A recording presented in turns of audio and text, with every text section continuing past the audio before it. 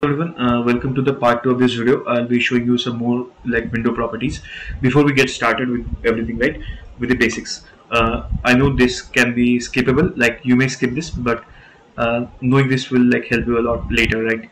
I think knowing this beforehand like is a bit more useful. So I'll show you some of the flags. Right now, if you run the application, you'll see an image, and the icon for the title and this tray are both set to Discord's icon, right? And yeah, now I'll show you, like if you click anywhere else the window like disappears, right? Just like how normal applications work, like if I click anywhere else, this will disappear, right? Now what if you want this application to always be on the front, like you want to stick it, like if even if I click anywhere else it should show, right? That's one thing. And also, what if you want that every time we run the application, it always opens in the maximized mode, right? It always opens in the full screen mode, like not full screen but maximized, right? So we'll be learning that in this video, right? So let's get started. Now for that maximize thing, there is a like property in window, like this window element there is a property. These are all properties, right? There's also a property called visibility. Yeah, visibility. Now this you can set a few properties, like you want to set the windows visibility to be maximized. This is one thing, like if you click on this it will always be maximized when you run the application, right? The visibility should be window.maximized. See, now we run that. When we run the application it will always open in the maximized mode. There is also something called minimized here. Obviously when you run the application it will by default run in the minimized mode, right? See, the application is running but you have to click on it to open it, right? So in a way it ran in the minimized mode. Now obviously there is something called window.full screen, right? If you like say window.full screen, it will open in full screen. Like if you press F11 on your keyboard, you will understand, like it will open in full screen. So just a minute. Okay, let me show you. When you run the application it will open in full screen, like there will not be any title bar. Yeah, so if you want to close the application, like you have to, yeah. Anyway, these are all the visibility flags. I'll set it to maximized. Yeah, now okay, forget it. I'll like, because the next thing, like I'll show you like how to stick it, right? For example, if you run the application now, it will behave like any other normal application, right? Like it will open, when you click anywhere else it will lose focus. But if you want it always to stick on the screen, right? Like even if you click here it will keep on showing on the screen, right? You can set the flags. So there is a property called flags, and in this you can set now don't worry about like what I'm writing. There is a Qt documentation. I'll show you what that is, right? Right now, like I'll show you, this is the Qt documentation, right?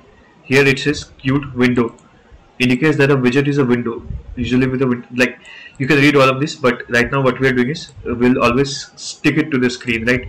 So there should be an option to like show that. I'll show you. If you like search a bit, yeah, this one, it says Windows stays on top. So it does exactly what it means. Like, and every time you add a new flag you can give an OR, like a logical OR. So now it will always stay on top. But if you observe, you will like lose the title bar.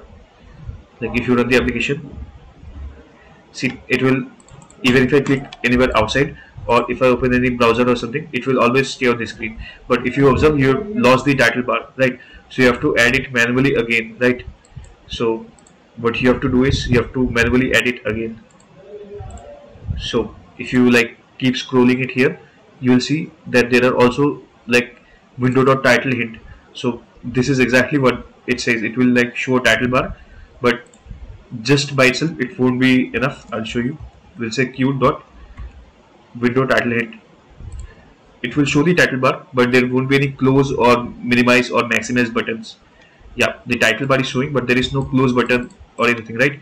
So obviously there will also be flags for that, right? So this is system menu. Here you will see the icon, uh, the app icon. Now if you run, you'll see the app icon, right? And if you click on close, it will work. Now, okay, sorry, I should have written Qt.system. My bad, my bad. Because these are all Qt flags, enums, basically. Yeah. Now if you see the icon is shown, but these are all not working, right? So for that, you again have to add some more flags, right? I know this can get a bit boring, but yeah, this is much more useful later. Like when you work with complex applications, where you don't want the user to minimize the window, right?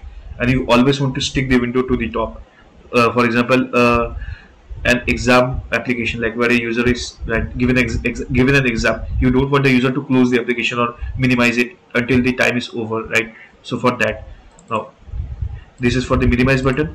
There will also be something called maximize, and this is the combination of both.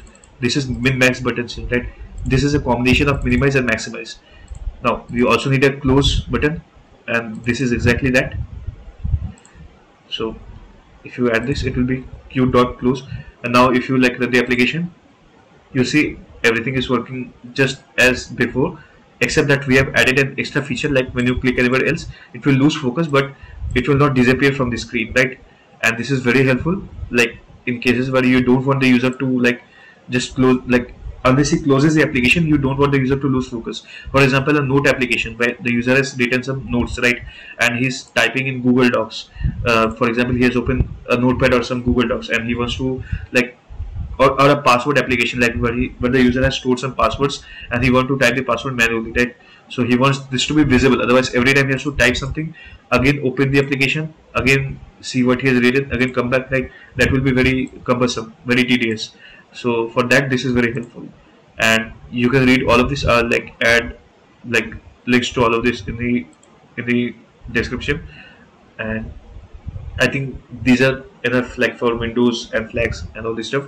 But yeah, I will also, like when I will be teaching about the image component, I'll tell you again like how to set the resource and all. But yeah, I think this is enough. And the reason why I like made this video is because like this is quite useful for advanced applications, and knowing it beforehand like makes it a bit more like, not like, you'll be more informed about, like if you want some certain features, some certain flags, you don't want the maximize button to show or something, like you can. So this will help you later. Anyway, thank you for watching, and I'll see you in the next video.